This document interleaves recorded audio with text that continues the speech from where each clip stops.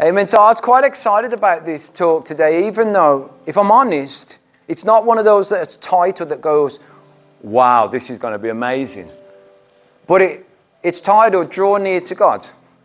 Simple as that, draw near to God. But the reason why I'm so excited about it is because 2 weeks ago I was in prayer evening, and all of a sudden I found myself keep saying, draw near to God, draw near to God, draw near to God. I knew there was more to it than that. And I remembered the verse, draw near to God and God will draw near to you. Cleanse your hands, you sinners, and purify your hearts, you double-minded. But I knew there was more to it. I just felt God was saying, Aaron, draw near to me, draw near to me, draw near to me. And from that moment, I keep spending extra time going to the church, just being alone. Yesterday I had a few hours alone, just me, up in the church, New Year's Eve. I thought, I'm not going to see the New Year's Eve in without spending time with God, just because we never had a New Year's Eve service. I thought, it doesn't matter. I'm going to spend my time with God. I'm going to draw near to Him, and I'm going to trust that He's going to draw near to me. For us to complete the things that God has called us to do, we need to draw near to Him. And so when I felt God give this message, it was one of those messages that I'm like, okay, because I've heard God's voice on it, I know it's going to be for people. I know it's important. I know it's worth it. And so I'm really excited about it because it's not just something that I've said, oh, well, let's teach on this because the church needs to know. Or it's something that I feel like God has said, Aaron. It's like a rhema word. Draw near to me and I'll draw near to you. And so in my heart, I wanted everybody in the church to come to New Year's Day service. But in God's heart, He chose those that He needs in the room. And so I believe you're in the room for a reason. And those that aren't in the room, hopefully they'll catch up online later. But draw near to God and He will draw near to you. Let's just put James 4. Did I give you James 4:8? Yeah, let's put James 4:8. So it's already up. Draw near to God and He will draw near to you. I could stop it there and say that's the bit that we're on about. But to keep it in context, cleanse your hearts, you sinners, and purify your hearts. Cleanse your hands, you sinners, and purify your hearts, you double-minded. Thanks for that, Aaron. But grab hold of the draw near to God and He will draw near to you. What is drawing near? And this is a very simple picture that God gave me because God does simple things with me because I'm simple and I have this knack of sharing the word in a very simple way. So God showed me a picture of a restaurant, and I'm in a restaurant and Helen's trying to talk to me, but it's really loud in there. So what do I do when she's going on and on and on? Just get up and go out. No, I don't. She's going on. I draw near to her so I can hear her. I draw near to her so I can hear her. Helen's over the other side of the restaurant. And she's like, Aaron. And I'm like, who's that? Who's that? Aaron. Who's that? So what do? I draw near to her so I can see her. You see, there's something about drawing near, and it's about hearing and seeing. And as I draw near to God, I'm going to hear Him better. I'm going to see Him better. But there's a verse that I haven't put it up there, but it's verse 4, and it says, friendship with the world is hatred towards God. So it speaks about friendship with the world is hatred towards God. And then it goes on about draw near to God and He will draw near to you. So a very simple picture I had was, I'm here, God's there. If I draw near to God from this position, from this stance, nothing can get in between. If I draw near to God from this position, from this stance, from this heart, I can see Him, I can hear Him. I can see Him, I can hear Him. But if I'm over here, friendship with the world is hatred towards God. If I've left room, the world can get in. The world can get in. But if I draw near to God, I push out any way the world can get in. The world can't get in. You can't get in here. There's no space. There's no space. When I stand in this position, when I'm in this position, when I've drawn near to God and God draws near to me, I can see Him, I can hear Him. It's so much better. From this position, there's no room for anything else to come in. There's no room for anything else to penetrate. It's just me and God. We're going all the way. The psalmist, Psalm 24, verse 3-4, who may ascend the hill of the Lord? Who may stand in His holy place? Him with clean hands and a pure heart. Clean hands and a pure heart, who's not lifted up his soul to an idol, nor swore deceitfully. You see, they go together because James 4:8 says, draw near to God and he will draw near to you. Cleanse your hands, you sinners, and purify your hearts, you double-minded. Who wants to go to the top of the mountain? Who wants to stand in his holy place? Those that have clean hands and a pure heart. There's something about you draw near to God, God draws near to you. You just close that gap. Nothing's getting in between. And what happens from this position? I can see him. I can hear him. When I'm over here and the distractions of the world, it's like being in the restaurant and God shouting, Aaron, Aaron, like Helen. It's like, who's that? Who's that? I'd have to draw near to see. Yep. God wants to talk. Again, like Helen. Can't hear. What am I going to do? I'm going to draw near. Well, if I've already drawn near to God and he draws near to you. When he talks, okay, Lord, who's that? It's God. I can see, I can hear, because I'm living my life by the side of him. I'm living together with him. But what happens is, after we've heard a message like this, we do it for a week and then we just filter back into our normal lifestyle, and a few months down the road, God's such a distance. He's the other side of the restaurant again. You can't hear him because of all the noise going on in your life, all the things that have taken place. You've had promotion at work and there's a new grandchild, or you're having a baby, or you've got a new partner. All these things have come in and you just move God out the way. Or you draw away from God and you draw away from God. And the gap gets bigger and bigger and bigger. But it was never intended like that, because how lost another one, as the song said that we sang. How lost another one? How lost another one? Because Christ got up onto a cross and brought you with him.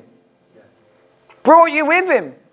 Christ didn't get up on the cross and hold you at a distance and say, over there, my son, you know, you're an addict, or oh, you make too many mistakes, or you've done too much wrong. No, Christ said, for the addict, for the prostitute, for the businessman, for the teacher, I'm taking it all for you. It doesn't matter where you're from, who you are, what colour you are, what your name is, what you've done. I went to the cross for each and every one of you. Draw near to me and I'll draw near to you. The Old Testament, we see that there was a high priest, and only the high priest could go into the Holy of Holies once a year. But when Jesus died on the cross, he tore that veil. He tore that veil and said, church, welcome in. Come in. You can now all come in and sup with me. You can now all come in. You don't need the man at the front to do it for you. You don't need to go into a confessional box and give your sins to a priest and the priest will give them up to heaven. No. He says, come directly to me. Me and you are in communion. Me and you are in relationship. I've got a bit of advice for you though. Draw near to me and I'll draw near to you. Draw near to me and I'll draw near to you. I'm going to use Mary and Martha as a great example in a moment. But first of all, how do you draw near to him? Well, it starts with honesty regarding sin and a need for cleansing. Purify your hearts, clean your hands. It starts with an honesty of like, there's sin in my life, I'm doing things wrong. I need to be honest about that. And now I need to accept and acknowledge that I need my sin cleansed. Whether you're a follower of Jesus or not, this can speak to both of you right now. For the believer, it's like, I want to know more of Jesus. I want to walk with him more. I've got some things wrong in my life, Lord. I know you don't like them. I want them out of my life. I'm going to draw near to you. The more of you in me will just push out the things of the world. And for the one that doesn't believe in Christ in the room or doesn't follow Jesus, Jesus would say to you, come to me, acknowledge your sin, and I will come and remove it from you. In Christian jargon, my blood will cleanse you. What does that mean, Aaron? It means that he went to a cross and he paid the price for you. The wages of sin is death, but the gift of God is eternal life. But it's deeper than even that. Drawing near to God is deeper than that. It's, as I was praying this last couple of weeks to God about this draw near, draw near, draw near, I felt as I was praying, God was saying the drawing near is like, I'm in all your decisions now. The drawing near is, I'm in your workplace now. The drawing near is, I'm in your family now. The drawing near is, I'm in every part of you. If you want to draw near to me, to genuinely draw near to me, to go closer and closer, it means I'm your life, I'm your future, I'm your decisions, I'm everything. That's what it is to separate. That's what it is to remove the world from your life. That's what it is to remove everything else and to say, Christ is it. He's my everything. He's my all. That's what it is. It's to say, Christ, you're my life now. You're my decisions now. You're my future now. You're everything. What I do with you. I'm an ambassador for Christ. Hence, when I jokingly said about going out New Year's Eve, the fact is, we're ambassadors for Christ. And so, He's our everything. So you can go out and celebrate New Year's Eve. Of course you can. But if at 12 o'clock you're on the tables with your top off, swinging it around your head, and another beer down, and you're absolutely off your trolley, is that the example that Christ has? Did Christ come to die for that? Did Christ, technically, yes, He did come to die for that. But He didn't come for His, what you call it, His people to live like that.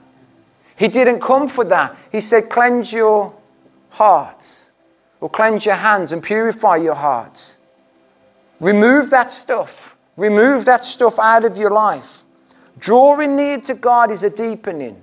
Drawing near to God is more about a heart attitude. The highest place of heaven is the feet of Jesus. It's the highest place of heaven. Is at the feet of Jesus. Hence I've got to talk about Mary and Martha. Everything you need is at His feet, church. Everything you need is at His feet. If you know Jesus as your Lord and Saviour, 2023, just make the rest of our life a drawing near. Like, I want to go to His feet. Jesus knocks at the door of the Laodicean church. We see that in Revelation. It says because they're lukewarm. He's knocking at the door because they haven't got His full attention. He's knocking at the door because they've allowed things in between. If they would draw near to God and God would draw near to them, He wouldn't have had to stand at the door and knock. He'd already been in there. But because He doesn't have their full attention, He's knocking at the door. And is He knocking at your door tonight? Or today? Is He knocking at your door? Is He knocking at the door and saying, have I got your full attention? I want to draw near to you, but I need you to draw near to me. I want to come closer to you, but I need you to choose me. I will not push myself upon you. I need you to choose me. I want your full attention. In Luke chapter 7, we see Simon's house. And the Pharisees, they question Jesus because a lady's come and she's touched Him. She's a sinner. And the Pharisees are questioning and saying, if this Jesus was really a prophet, He wouldn't allow this woman to touch Him. He would know who she is. Then He turned to the woman and He said to Simon, do you see this woman? Simon, you know, is one of the disciples. He's a good man, is he? Going to be a good man? I entered your house, Simon. You gave me no water for my feet. But she's washed my feet with her tears and wiped them with the hair of her head. You gave me no kiss, but this woman has not ceased to kiss my feet since the time I came in. You did not anoint my head with oil, but this woman has anointed my feet with fragrant oil. Therefore I say to you, her sins which are many are forgiven, for she loved much, but to whom little is forgiven, the same loves little. This lady fell at the feet of Jesus. She fell at the feet of Jesus. It's a position that Jesus likes, not because He's got some power trip, but at the feet of Jesus. It's the highest place of heaven. It's the highest place in heaven is at the feet of Jesus. The Pharisees didn't understand. Simon had the opportunity. You see, sometimes we let Jesus into our house. We let Him in our house, just like Simon. Simon said, come into my house. But somebody like a Mary, when Jesus is in the house, she won't miss the opportunity. She will go straight to His feet. She will go straight to His feet. I said, dry eyes make a dry heart. Dry eyes, dry heart. I think some of us need to weep a bit more for the lost. I think some of us need to weep a bit more for Christ. Dry eyes, dry heart. We let Jesus in our house, but it's more than that. It's deeper than that. To his feet we must go. Mary and Martha. Mary and Martha, sisters of Lazarus. Luke 10:38 to 42. Now it happened, as they went, that he entered a certain village, and a certain woman named Martha welcomed him into her house. Well done, Martha. Welcome Jesus in. And she had a sister called Mary, who also sat at Jesus' feet and heard his word. But Martha was distracted with much serving, and she approached him and said, Lord, do you not care that my sister has left me to serve alone? Therefore tell her to help me. And Jesus answered and said to her, Martha, Martha, you are worried and troubled about many things, but one thing is needed, and Mary has chosen that good part which will not be taken away from her. Have you noticed that Martha notices Mary? And Martha says, look what Mary's just sitting there. She's not doing, I'm doing all the work and Mary's not doing anything. But Mary never once notices Martha. Because when you're at the feet of Jesus, you don't notice the things around you. It's like people in church, when you're worshiping God and you're like, I'm just loving on God. But then you've got those people that notice everything. Well, that person was doing that, and that person was there, and that person was on their phone, and that person got... Like, stop looking at other people. Keep your eyes on Jesus, you won't see nobody else. Keep your eyes on Jesus, you won't see Martha hurrying about and working. And by the way, let me tell you, we need Marthas. Amen. I don't think there's anything wrong with Martha. This isn't Mary versus Martha. This is Mary before Martha. You go sit at the feet of Jesus and Jesus will make you a Martha. Go be a Mary first, and then he will make you a Martha. You got to sit at the feet of Jesus before you can go do the things for this world. You got to sit at the feet of Jesus before you can go tell the world. You got to know the one you're telling the world about. There's nothing wrong with Martha. Don't get mistaken. We need Marthas in the church. Without a Martha in the church, everything will be left to the pastor. Everything. Without your Marthas. Ray reminds me of a Martha. Martha's not a bad thing. Martha's a good place. But you cannot be a Martha. You cannot be a Martha and be successful or whatever I'm trying to say without first being a Mary. It's not Mary versus Martha. It's Mary before Martha. The Pharisees asked Jesus, what is the greatest command? And I hadn't seen this until this week. And I thought, of course, it just fits into my talk now. Matthew 22:37. Obviously, I know the greatest command that was given in the second one, but I'd never looked at it like this.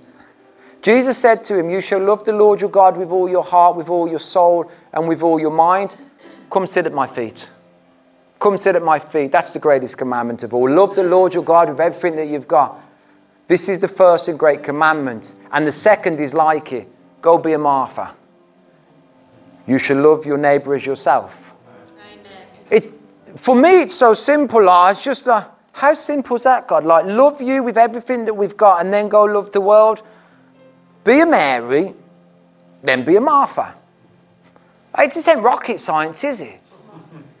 Like, seriously, that is one of those moments. You know, when I talk about a mic drop and stuff, like, if I could have rapped that, I would have dropped the mic and just walked out of this place and just go, I've done, Lord, I've completed the mission, I'm ready to come home. I've done it. Like, be a Mary and then be a Martha. Like, even the greatest commandment is love God with everything you've got and then go. And then go. Love God. Sit at his feet. Just worship him. Draw near to God. When you're in that place, I've drawn near. God's drawn near to me. We're in that communion. We're in this together. Now I can go. Now I can go love my neighbour. Now I can go tell the world that Jesus lives. Because I sit at his feet. You sit at his feet first, then will come the work. You must go to his feet first. The first precedes the second. It's the order of God. Genesis 2 verse 8. I don't know why, but I just felt it was needed to say Genesis 2 verse 8. The Lord planted a garden. The Lord planted a garden. Why did he plant a garden? He planted that garden, and that's where he had communion with Adam. It was in that place. You see, God makes places of encounters. He creates places of encounters for us to encounter him. God wants to spend time with us. So he plants a garden for Adam to be in so that he can walk in the cool of the day with Adam. Because he wants relationship with you. He wants you to draw near to him so he can draw near to you. He knows what he's doing. It's in all his blueprints to have a place to be with you. And this is why we say this is a house of prayer and worship. And this is why we've got to get into the house of prayer and worship. It can't become secondary. It must be primary alongside those things of our faith. Why? Because we want to spend so much time with Jesus. Why wouldn't I want to get into his house? Why would I want to have New Year's Day off just because it's New Year's Day? And I know that will ruffle some feathers, especially if they're watching this and they've not been to church today. Well, we've been to church all year round. We've not had a week off. So, amen. Who cares if you haven't had a week off church? God never had a second off the cross for you. Who cares? Oh, well. And you know the funny thing is, some of you are clapping and it's the first time you've been to church for 8 weeks. Just because you're in here today doesn't mean you get a gold tick. You know, you don't live to me, you live to Christ. And Christ sees us having these times off in life. We're so half-hearted with him, like. And please, I know somebody texted me today saying, oh, I'm at work and that, and I wouldn't want anyone to think, oh no, I need to explain to Aaron why I'm not at church. No, you don't. You never need to explain to me why you're not at church. You will never stand before Aaron. You will never stand before Aaron and have to give an account of your life. You stand before Jesus and give an account of your life to him. If you're having the week off church, like church isn't a religious thing. I don't go to church because I have to. I go to church because I want to. I go to church because I want to spend time with Jesus. But many of us, unfortunately, in the body of Christ today and in LBC, we're no super church. But people in LBC would have woke up this morning and said, I'm going to have today off. Why? Why? Why did people say, I might have Christmas Day off? Christmas Day was a Sunday. I don't remember all your faces, Christmas Day in church. But Christmas Day was a Sunday. Why? Why do we just, I have the day off? Imagine if God had the day off from us. Imagine if God said, okay, church, look after yourself for the day. See how you get on with the devil. Just imagine if God handed us over for a day to the devil. Now, I'm not, I'm not trying to condemn anyone in the room. What I'm trying to do is challenge you to say, I want to draw near to God. I want to draw near to God. I want God to draw near to me. I don't want anything in between us. I'm going to make God my priority. Amen. That's all I'm trying to do. But if I'd said it in a nice little, try and make God your priority, you'd forget the word. But if I say, where are you today? And what you clapping for? You weren't even here last week. You know, that offends you. And that makes you, I don't like that pastor. Who does he think he is? But God can work with that. God can work with that. The Bible says you're neither hot nor cold. I'm about to spew you out of my mouth. Lukewarm he doesn't like. I don't want to make you lukewarm Christians. I want to make you hot for Jesus or offend you so much that you're like, I don't want to go to church.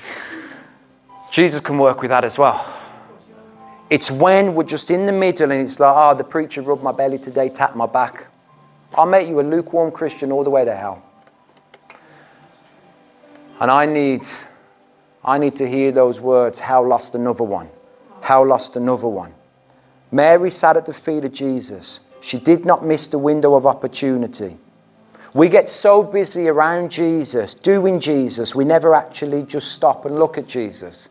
Like we all want to do for Jesus, but we never want to be with him. It's like the cost. If you want to plant 21 churches, if you want to head up a 21 church plant with 3 or 4 in the background, you've got to know there's a cost to it. And many people in this room would say, Aaron, I want what you've got. I know many people would say, Aaron, I want what you've got. Not because I'm anything special, just because it's pretty successful as things go, looking in the flesh, in the world. Started with 25 people, and now there's 21 congregations in 7 nations in 6 years. That's pretty good. I want that. But do you want the cost? A lot of people want the blessings. A lot of people want the anointing, but they do not want what it costs. It will cost you family. It will cost you time. It will cost you your life. It will cost you your decisions. It will cost you your wants. And then at the end of that, you've then got a congregation that you say something like, where was you? Why wasn't you at church? What are you clapping for? And it offends some people, and I'll get messages today, and it goes on and on and on. And it never stops. But there's a cost. There's a cost. But the reward, I can see him, I can hear him. Like I'm just walking in the cool of the day. Like if I was a 6-year-old, I'd hold his hand and I'd just like skip along. But because I'm not, I do Matthew, what's his name? Not the Welsh guy, the Liverpool guy. McIntyre. Michael McIntyre. Woo! You know Michael McIntyre? No? Don't know him? Yeah. That's what he does anyway. That's what I do with Jesus. Just in the cool of the day. When you're in that place, I get to stand with him. I can hear him. I can see him. When I've let the world get in, when I've let other things get in, I can't hear him the same. I can't see him the same. And before you know it, things have pushed you out. But I think God is saying to us as a church and as individuals, come be a Mary. Take this season to be a Mary. If you've got a ministry and you need to put it down, put your ministry down. Come be a Mary. Like, I hope not everyone comes and puts their ministries down, otherwise me and Helen are in trouble. We've got a lot of extra work to do. But the truth is, if that's what God says to you, go be a Mary. Go be a Mary. Like, don't worry. And if God tells you to go take yourself into a forest for the next 6 weeks, go take yourself into a forest for the next 6 weeks. You're excused from church. Go be a Mary. Go be a Mary. Get at his feet. Get at his feet. And then he'll bring you to be a Martha. Mary made Jesus a priority. We need Mary and Martha. It's not what you do for God, but who you are for God. That's what's important. It's not what you do for him, it's who you are for him. Jesus wants you at his feet. He wants you in a relationship where it's just you and him before you worry about anything else. Before you worry about anything else. And again, please hear me. Going to church doesn't make you a Christian. Going to church doesn't get you extra brownie points or nothing like that. That's never been my intention in what I said. My intention is to challenge you to make Jesus your priority. Make Jesus your priority. And I always try and make you want to see Jesus as your priority. And I've done it in many different ways. And today that's just the way that we used. Make Jesus your priority. Make him your priority. Be a Mary, primary calling. Be a Mary, and God will make you a Martha to do the things that will change the communities, change the world, change your families. Mary refused to not miss this moment. Jesus is in my house. Jesus was in the house of Simon, and he didn't wash his feet. He didn't kiss him. He did nothing. But when Mary walked into that house, she went straight to his feet and cried, and with her hair and her tears, the Bible says. Well, this time, Jesus goes to Mary and Martha's house. And Mary said, I'm not missing this moment. I'm not missing this moment. I'm drawing near to God. I will not miss this moment. Nothing will take this moment from me. Nothing at all. I'm not missing it. I'm not missing it. Jesus, I'm at your feet. And Martha probably thought she was doing right because she was doing all the practical things. And Jesus is saying, you've missed the point. Come be at my feet. Then we can get on with those things. Come be at my feet first.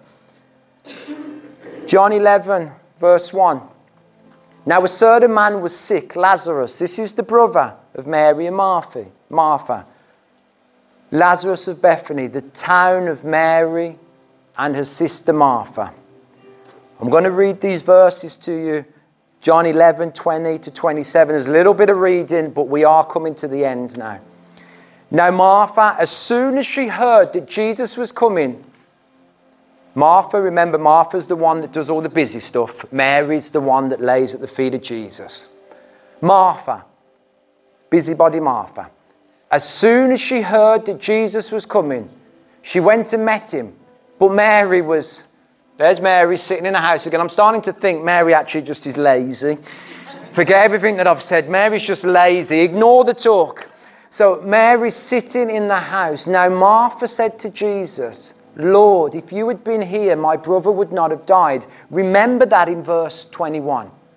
Martha said to Jesus, Lord, if you would have been here, my brother would not have died. Let's see Jesus' response. Jesus' response to Martha was, but even now I know that, no, she's still saying, but even now that I know that whatever you ask of God, God will give you. Jesus' response, your brother will rise again. Martha said to him, I know that he will rise again in the resurrection at the last day. Jesus said to her, I am the resurrection and the life. He who believes in me, though he may die, he shall live. And whoever lives and believes in me shall never die. Do you believe this?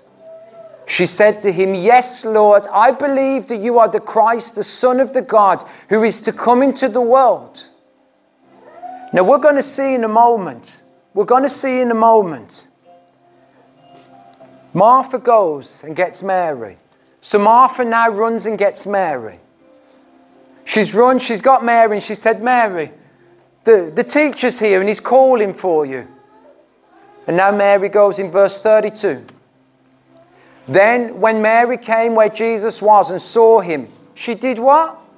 She fell down at his feet, saying to him, remember verse 21, Lord, if you had been here, my brother would not have died. What was Jesus' response this time? Therefore, when Jesus saw her weeping, and the Jews who came with her weeping, he groaned in the spirit and was troubled. What's the difference between Mary and Martha? The difference was this. Mary was here at the feet of Jesus, saying, if you had been here, my brother would not have died.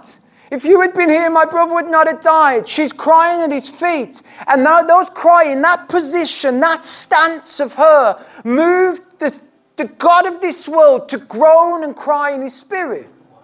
But yet Martha said the same words, but Martha turned up. If you would have been here, my brother wouldn't have died. But it didn't move God in the same way. But this time, when Mary turns up, it moves God. It's the stance and the position of her heart. It's the stance of where she's come from. It's as a drawing close. It's like me and you are in communion. We're together. Like, what moves God's heart?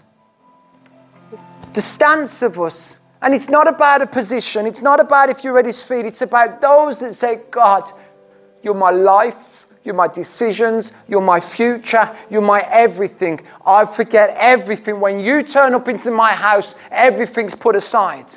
Everything's put aside. I'm with you. In verse 34, and he said, where have you laid him? You see, it's moved God straight into action.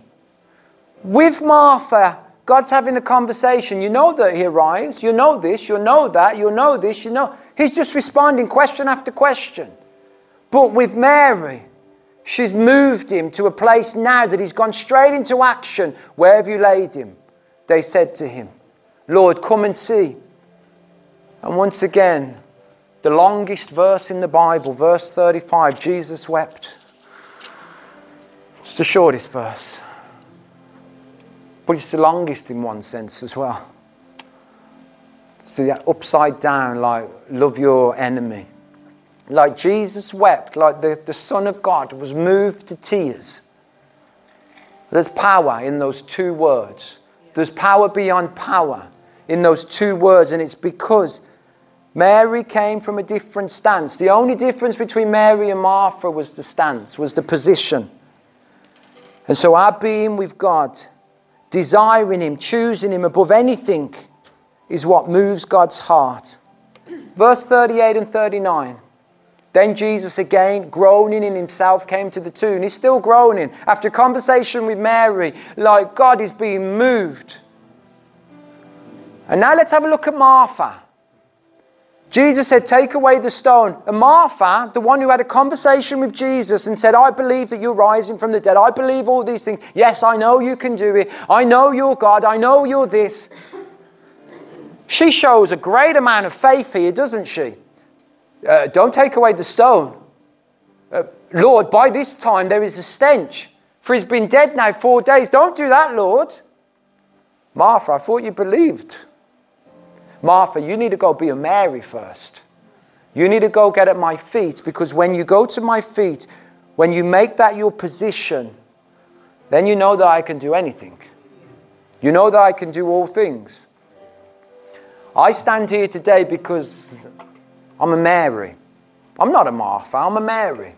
There are times when I walk in the gift of a Martha and I have to do things, of course. But my primary focus is to be a Mary. I sit at the feet of Jesus.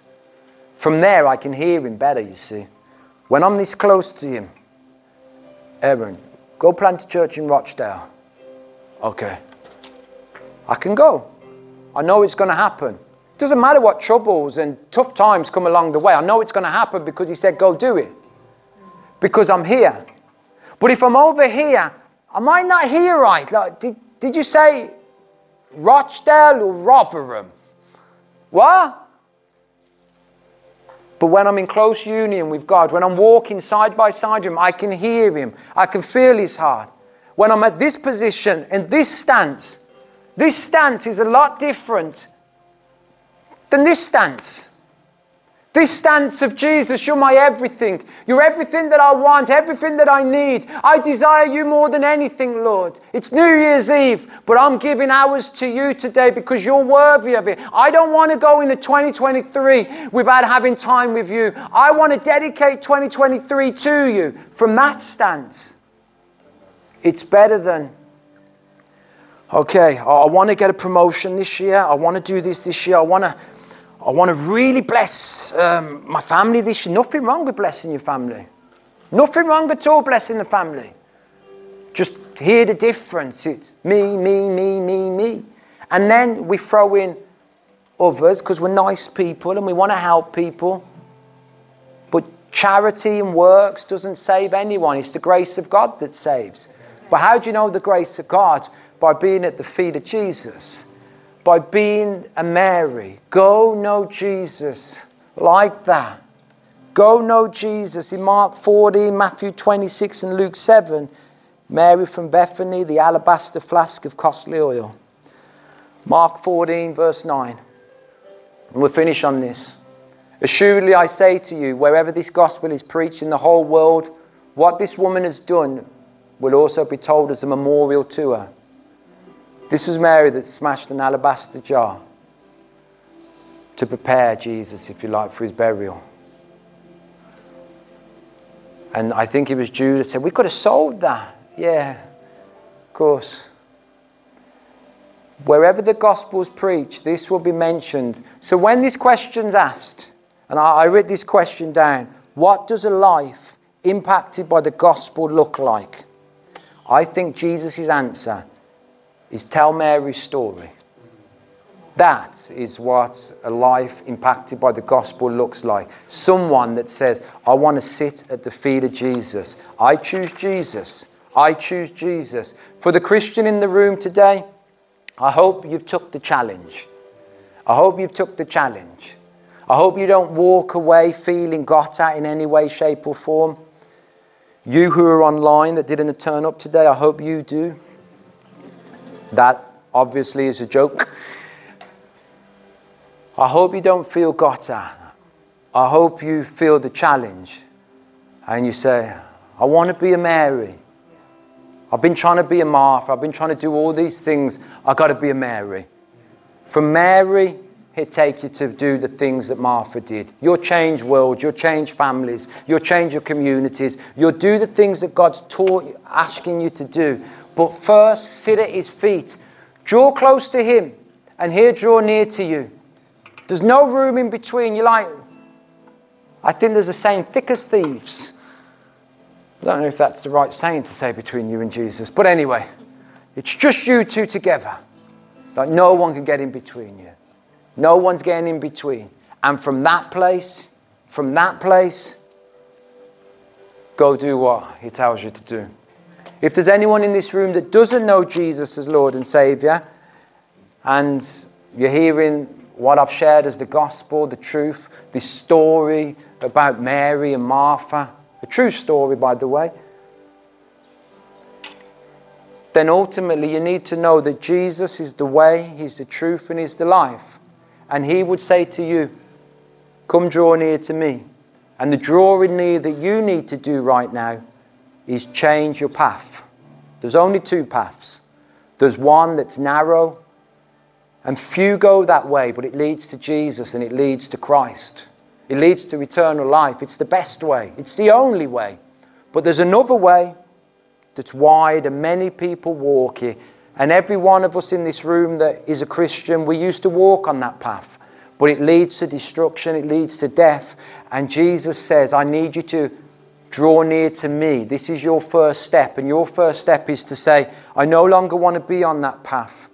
I want to jump on the path that leads to Christ. I don't understand everything, but this is the path that I want to go on. And then from that moment, you'll start to understand what it means to draw near to Christ, and Christ will draw near to you. Mary and Martha. Mary and Martha will mean so much more to you then. But first of all, God would say to you, step from that path onto this path. There's a word called repentance. Repentance is saying, I'm sorry for the things that I've done wrong. That's the sin. I accept I've made mistakes. I've done it wrong. I want to turn away from it. And I want to look to you now, Jesus. I'm starting this new road, this new path.